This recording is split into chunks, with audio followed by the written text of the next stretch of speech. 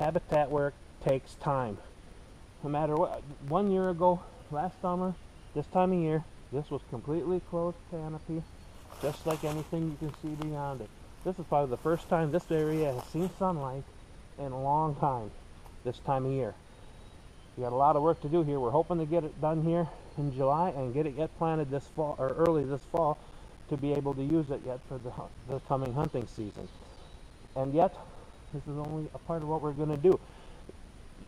It's going to take this first couple years, few years of this is probably it's going to be the hardest. Otherwise, it's going to be maintaining, changing little things, adding. There's a lot we can do. There's a lot that you can do on any land, but do it at your own pace. Do it however you want to do it.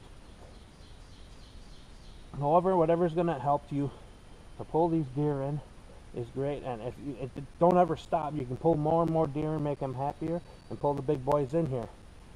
So that's what our plan is, and that's why we started this page. We can go on for years on what we're going to do this and the results of anything we've done.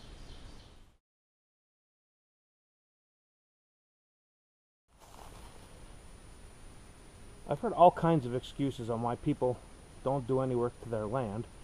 Things like, there's fields around us, I don't bother with that, they have enough food. Or, oh, I see deer every year, but they shoot a nice buck once every 10 years. For the most part of the reason, I think, is that they just don't want to do it. Or they say, well, why?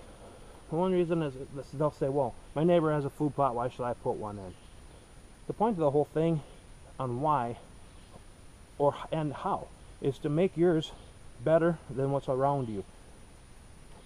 It's basically like I heard before, why would you want to stay in a 1-star hotel when you can go to a 5-star hotel? So you watch all these videos, read all you can to see how you can improve your land better than anyone else around you has.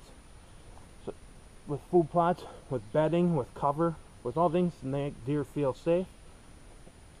If you do that better than the next guy, you're going to have more success than he will. So that's the point of all this. So good luck.